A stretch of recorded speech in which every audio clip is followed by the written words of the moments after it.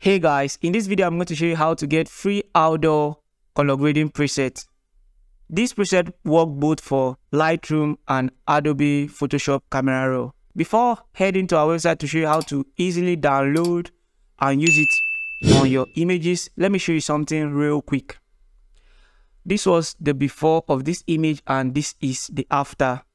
You can see there are different layers that were created in order to achieve this amazing result.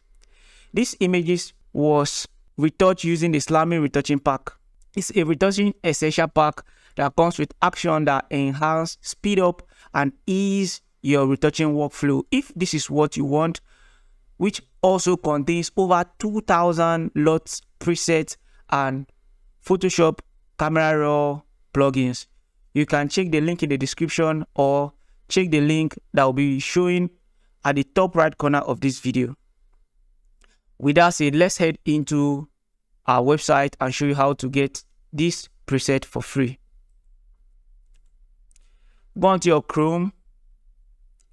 If you don't know or if you need the link to this website, or you can just head on to Google and search Slamy photography. Slamy photography. You write it as slamyphotography.com or just Slamy photography. And then you see slamyphotography.com. If you click on the first link, it will take you to our website, which is slamyphotography.com. And on this website, this is the home page. We are going to head on to the product page. If the product page finish loading, it will bring you to this particular page here, where you see our products. You can see, if you scroll down here, you begin to see the free products, and above here you see some presets that we give at a very discounted price, $10 or so.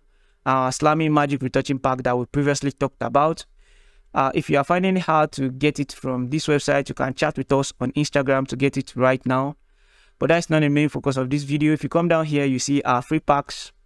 You see this Photoshop free glow and glamour skin tone LUTs, free realistic skin tone texture, and at the time this video will be uploaded, you see another preset that will show down here that will contain the preset that I used for the image that you saw on the thumbnail.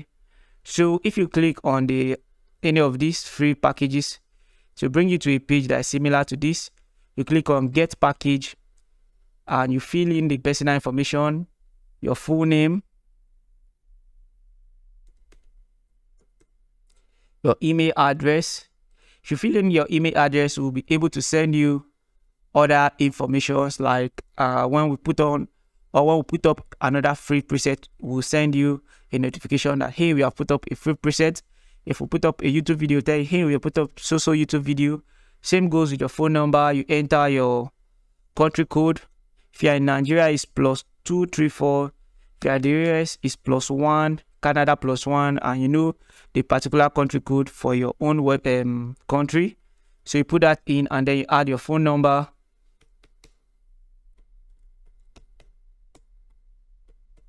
And then you click on get now. If you input your correct information, you see successful.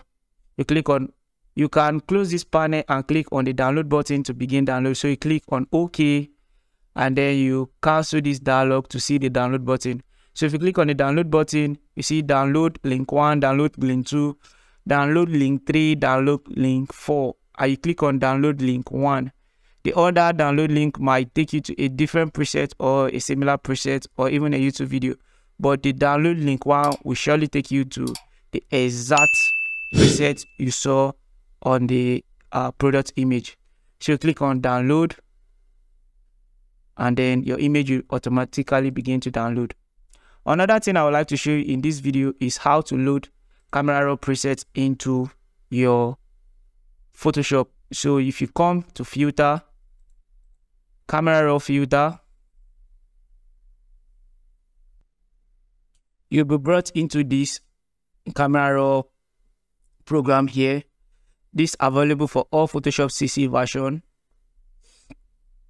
And this Camera Raw 13 it doesn't matter the version of camera you're using, but if you're using camera rotating, your interface will look exactly like this. Come to this three button down here, more image settings, load settings, go to the folder where you saved your particular preset and open it on your image. You can see this exactly this particular preset.